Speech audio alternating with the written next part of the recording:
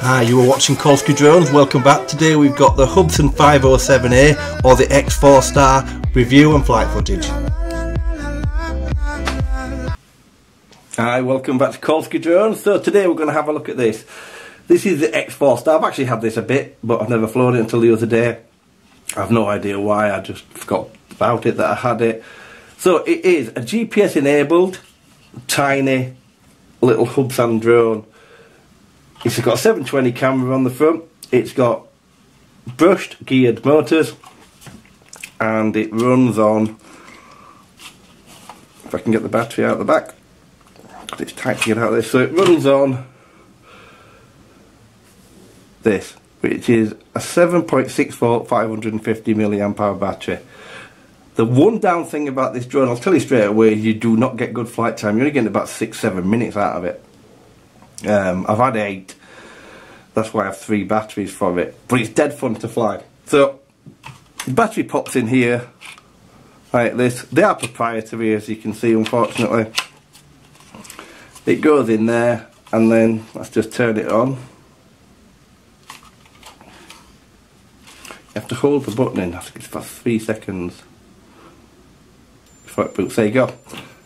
Now it does your famous Hubsan hum. Can you hear it? I don't know why Hubsans do that, but they do. So it's app controlled, and as you're aware, I do not like app controlled phones, but let's have a look at it. The app it runs on is X Hubsan. Well, so we connect it up to the Wi-Fi first, sorry. So we need to connect it up to your Wi-Fi network, and the Wi-Fi network is given out. It's Hubsan 507A, which is its official name, or X4 Star. It's called various things, but I think 507A is its actual proper title. So we're going to connect to that. We're in, and now we've got the X Hubsan app. We select the device you want, because this works on various different models, but we want the X4 Pro. We're going to enter the device, and we're going to enter main interface. You have to give it a bit of time, but there you go. So in we go. Now it's going to tell us to calibrate the compass, so I'm going to have to do it just so I can get it off the screen. But to calibrate the compass, it's your typical Hubsan. Round and round and round. It'll tell you to go the other way on your screen, and when it does, it will clear. There we go. So now it's gone. Cancel that. Now we need, every time you do this, it's going to want you to bind your phone to the drone. Hit OK. And now it's going to do a GPS accuracy test. Now it's only using this in follow me mode. I'm obviously going to skip this because inside it's never going to pass it. Outside, if you want to use follow me mode, you have to do this. So skip it. So there we go, we're in. As you can see, weak GPS signal. That's your image. Now the app is really, really nice. So on the app you've got your home button, so return to your other screen, altitude, distance, speed, your signal from this, your amount of satellites, your percentage of battery life on the drone, and a settings button which you can set up your parameters for your waypoints. You can look at your map, standard, satellite or night, and then you've got your relay, so you can buy a relay box for this, so your signal from your phone, it's the same size as your phone, it clips on the back and you hold it with that, and it gives you much better distance. And then you've got your details about the quad. You've then got take off and land, or return to home, and this is where you have your settings. So in here you've got waypoint mode, follow me mode, orbit mode. So if you go into waypoints, please adjust the map to draw. It's a simple thing of draw,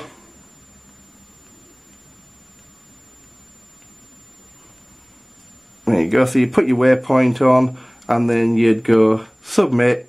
It would upload that. It's not going to do it because I failed the accuracy test, but that's how it works. And then you've got follow me mode. Again, you're going to have the same problem because it's never going to pass it. And then you've got orbit mode. Same again, you must pass the GPS accuracy. It does outside, obviously, it passes it straight away. So that's the app. Go back to the view from the drone itself. Now, I do not like flying phone apps, and I've never flown it without this. So this is the Bluetooth controller. Let's turn it on. Now this can be finicky to connect, but I'm going to do it, see if it'll pick it up anyway. So go into here, go into your controller, and then go down to where it says we're using remote control. Now you see you can have this junior, senior or advanced. That's simply adjusting the rates. I don't recommend flying it in junior, I recommend flying it in senior, even if you're new, because it's just too sluggish at turning. So we're going to use the remote control. It's going to look for it, it's going to find it, and we're going to connect it.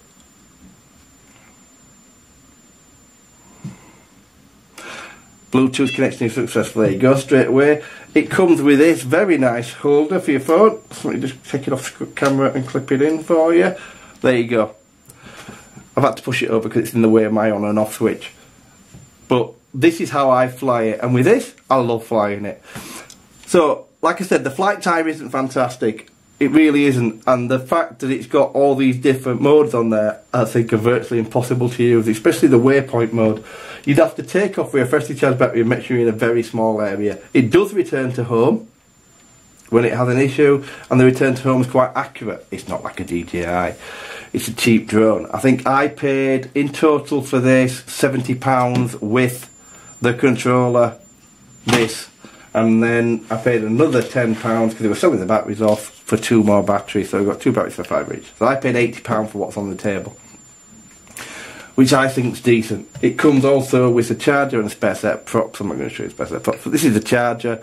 Your battery goes in. Now, so you push the battery in and you think it's in, and this will light up red. Little light. It has to flash to charge. You have to force it in that little bit more and it'll start charging. Charging time varies. From a flat battery it takes about 50 minutes. So that's the charger. It's obviously USB, but it's a 7.4 volt, so you need to have a decent plug that you're plugging it into. If you try and charge this off your computer, it's going to take forever. So that's the drone. How do I rate it with all the other stuff on the market? There's a lot of brushless drones on the market, brushless GPS drones, but this is £80. You've seen I've reviewed the SG900S and the Vizio. They are much newer than this. The camera image on this is only 720, but you'll see from the video it's as good as them, if not, it's as good as them, because it makes a better job of holding its position in the air, because it's Hubsan, and the GPS is better on it. It drifts flat in the wind, because the video you're going to see is done in the wind, so there is a bit of drift there. But for the money you can't go wrong. This thing's totally let down by these. Absolutely totally let down by these. They should have put a normal battery holder in the back, so you could put a battery in and get a 12 or 1300. This thing would be fantastic, but because of the battery life, it's difficult for me to say, yeah, go buy one. But if you can pick one up cheap, I think they're at Banggood at the minute for £60 odd with a controller. If you can get one for that, then I'd recommend getting it, yeah, because you're going to have a bit of fun with it, and it does video. But you make your own mind up. You can see from the video that's coming up what the camera looks like, and you can make your own mind up, like I said. So, have a fantastic day. Don't forget to get plenty of flying in, and I shall see you soon.